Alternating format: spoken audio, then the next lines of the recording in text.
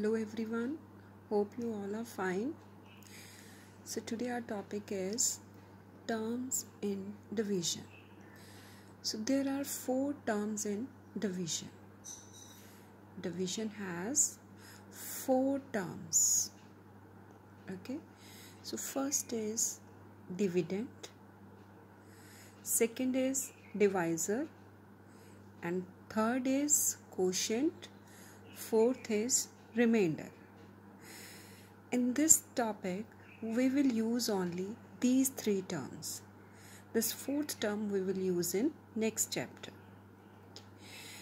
I am repeating once again terms of division. First is dividend, second is divisor, third is quotient, fourth is remainder. Now what are these terms? Let's see. Dividend. Dividend is the number which is to be divided.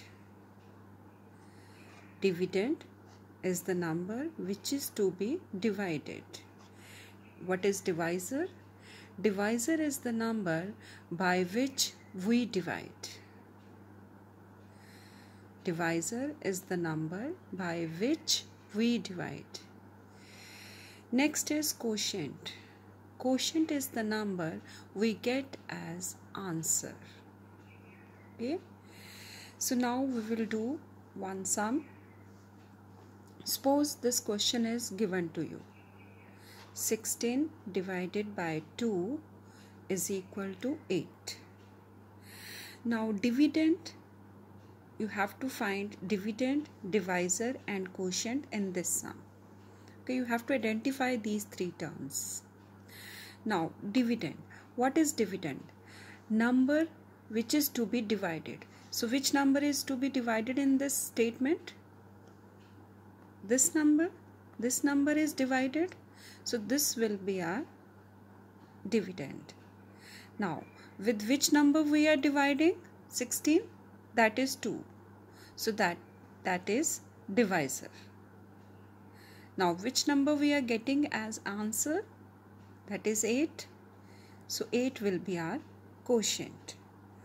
So in this statement, 16 is dividend, 2 is divisor and 8 is quotient. I hope it's clear to all. Next, question number 2. Now in this sum, these terms are given to us and we have to make statement by using these terms. Okay, so in this question, dividend is equal to 32, divisor is 8 and quotient is 4.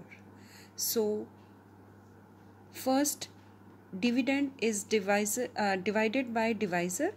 So we will write 32 divided by 8. So which number we are getting as answer? Quotient. So that will be here. So 32 divided by 8 is equal to 4 is the answer. Now you have to do these 2 sums related to the examples. This sum is based on first question and this sum is based on second question. Hope you all understand. Thank you. Stay safe.